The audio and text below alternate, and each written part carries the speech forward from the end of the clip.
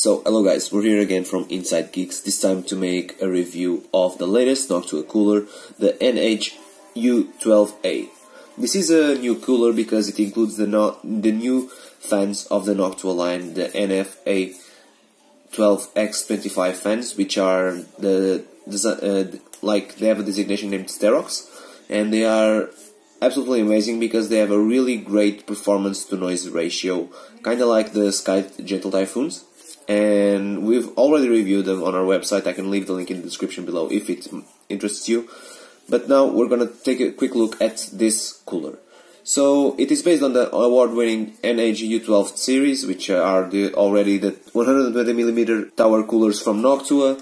We got 100% RAM compatibility, which is really important because bigger coolers from Noctua, such as the NH-D15, do not have 100% compatibility with every single RAM due to the bigger size. We also got 6 years warranty, the usual from Noctua. I'm just going to show you the rest of the case here.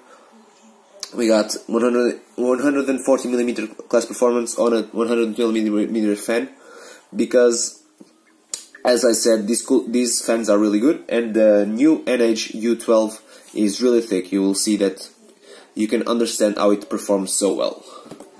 So the other things on the box is the usual logos that inform you of things such as award-winning, the compatibility, and the dual NF-A12X25 fans, and the Secufirm system for mounting, which is one of the main advantages of Noctua products, is that they are really easy to install.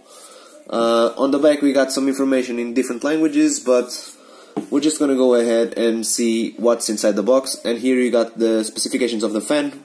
They have a max speed of 2000 RPM, and some other things that might be important is the height of the cooler, which is 158, if I'm not mistaken. Exactly, 158, which means you'll have to check if your case has compatibility for this cooler. But this cooler has a much better compatibility rating than the NH-D15, which is the top ultimate cooler from Noctua. So I'm just gonna go and grab what's inside. Here we have the accessories box of the NH-U12. As for accessories, we got a low noise adapter, a 4Y-pin cable, the thermal compound NH-U12A. But I'm just gonna open up. So in here you got the thermal compound and the low noise adapters plus the Y split. You got the Phillips screwdriver that you need to install the cooler, which means you can install the cooler with just the things that come inside this box. We got the manuals of instructions for both Intel sockets, the 115X and the LGA 20XX, and the AMD. This is the mounting brackets for AMD systems, and this is the Secufirm for Intel based systems. You got here the backplate plus the big Secufirm bracket. I'm not gonna show you everything just right now, because now we're gonna go on to the cooler itself. I'm having a bit of trouble. Okay, so this is the NH-U12A. As you can see, it comes included with two fans, like we've said before. Both of them are 4-pin PWM with a max speed of 2000 RPM. And you can see it's a really thick cooler. Like, it's thicker than the one of the towers in the NH-D15. And we got 14 heat pipes, which means that the dissipation of this beast is going to be absolutely amazing. It's the usual Noctua quality. You got the Secufirm mounting points here. You got the usual finish, great finish on the bottom. I'm going to try to show you. It completely reflects the surface. You got the great finish that we're already used to see from Noctua. And we got the included fan clips. You got a little Noctua logo here. But overall, it's an amazing and well-built cooler, as we are already expecting from Noctua, which means the only thing left to do is to mount it and to test its performance. So first I'm going to show you how noisy the NH-D15 is while on-load situations. I'm just gonna run Prime on the computer, and so now I'm gonna run Prime, and we're gonna see how the fan ramps up. As you can see, this is the fan of the two fans of the NH-D15 on full load. I'm gonna do a comparison with the NH-U12A. On this motherboard, this is running an i5 3570K at about 4.5 GHz or 4.4, and I'm gonna compare the temperatures from this NH-D15 with the NH-U12A. And this is just a fan noise test, so you can hear the fans. They're not that loud because they're a bigger fan and they don't have as much rotational speed, so they do quite well. So I'm going to show you how to install the Noctua NH-U12A on the Intel socket. It's really simple. It's basically the same that you did on past Intel products. You just go grab the Intel kit with this black plate, and then you just start by putting it on the motherboard, like so.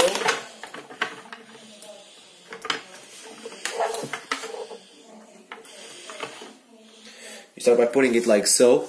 After this, you add the spacers, which come included in the little plastic kit. You add the spacers on each side.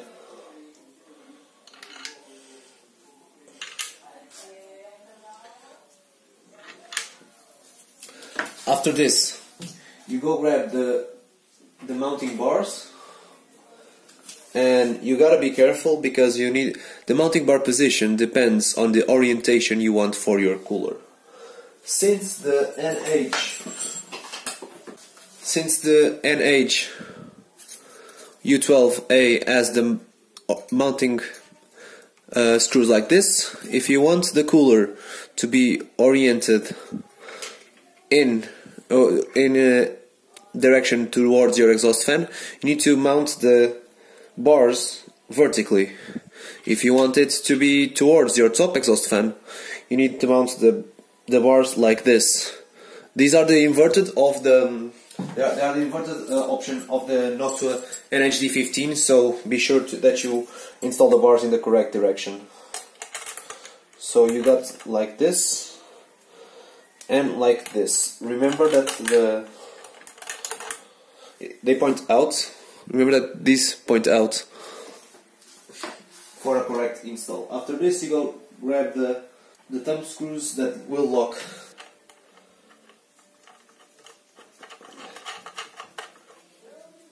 Remember to install them diagonally so you don't over tighten one side. And if you want to make sure that everything is well installed, you can always go behind the motherboard and press the backplate up so you give the best clearance.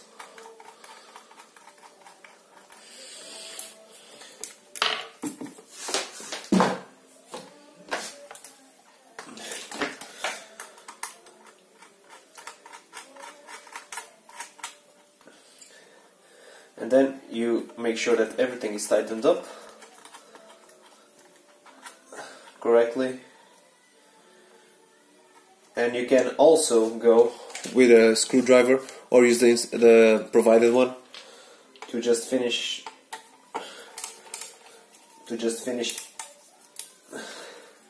tightening these screws. Make sure not to use too much force or you'll start to degrade the markings on the thumb screws, which will make it harder for further installs, for more than one install. You gotta be really careful. So after this is put into place, you just need to get your thermal paste that's included with the cooler and put it on your CPU. I usually put like an X,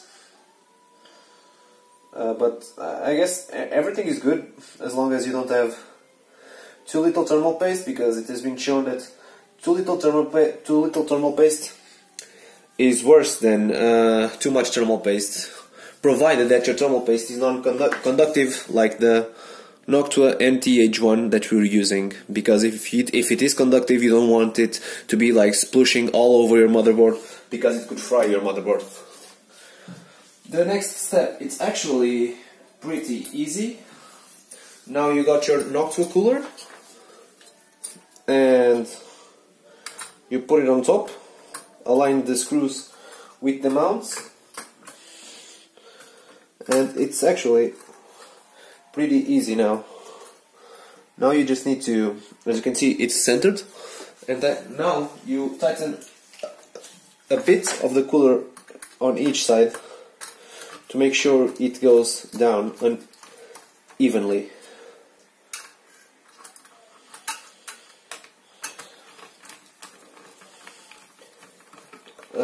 Beware to not over tighten it on one side. Make sure that the pressure is evenly distributed.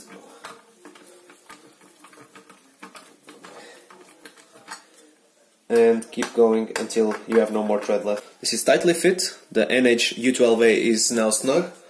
Now you have to connect the two NF-AX 25mm fans, which I would recommend doing so using a Y split for both the connectors. You can use the provided Y split, so both fans will be driven at about the same voltage, since they are both PWM, and the included voltage, the Y split is also PWM, also supports PWM. So now you can play with the height of the fan as you need clearance for your case, maybe. But since we're doing this outside the case, it's easier like this. And then do the same for the back fan, which is also pretty easy. Just make sure that they're about the same height, and voila. You got the finished build here with the two fans, and as you can see, it has a... I'm gonna get the NH-D15 here for a comparison. It has a much smaller footprint. It will fit in a lot of different cases, more RAM clearance. But it will be mostly due to the width and not the height, because the height of them are actually pretty similar, if not the same. The D15 is just a tiny bit taller. But now, the only thing that's left to do is to plug this bad boy in and see what are the temperatures like and what's the noise like with these Sterox fans, which are really impressive. So see you in a bit, guys.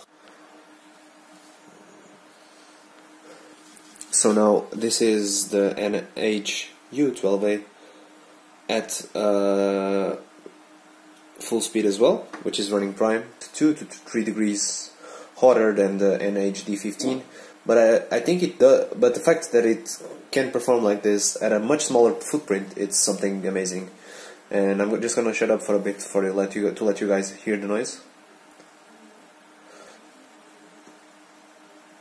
And these are fans that spin faster than the NF-A15 fans that are in the Noctua NH-D15. The absolute amount of air that they move is amazing. So I think it's a really cool CPU cooler. Up next I'm going to show you the temperature graphs on our 3570K overclocked, and also on some further testing that we did with an AM4 CPU, which is the Ryzen 5 2400G, which is another one of our testing CPUs. That CPU is running at 4 GHz, so you guys can understand more or less what's the temperature that this cooler gets on that platform. So see you guys in a bit.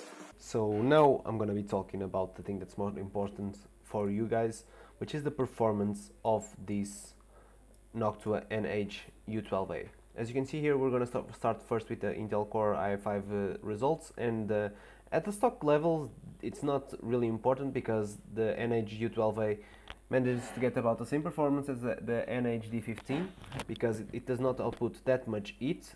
But the main difference is that for the stock levels, the NH-U12A makes for a really quiet cooler, more so even than the NH-D15 has. And for the overclock scenario, as you can see, the NH-U12A manages to stay about 1 degree difference, a bit one degree more than the NH-D15, which is amazing due to the size difference between those coolers. But as said before, the NH-U12A at full speeds is a bit louder than the NH-D15. And for the Ryzen 5 2400G, we got about the same temperature once again for the NH-U12A and the D15, because as it's a heat output that does not challenge these coolers. And once again, the NH-U12A is also quieter for these speeds, and when it overclocks, you can see that it falls once again to on that 1 to 2 degree range, higher than the NH-D15. And in the end, we're gonna compare the noise levels of these coolers, and as you can see that the U12A is a bit louder on full speed, but it's not much than the D15. So if you want to know anything about this cooler, please let us know, guys, but we really think that it's a really solid performance, even when you consider the price of around 100 euros. But this is the top performance 120mm tower cooler. So see you in the next video, guys.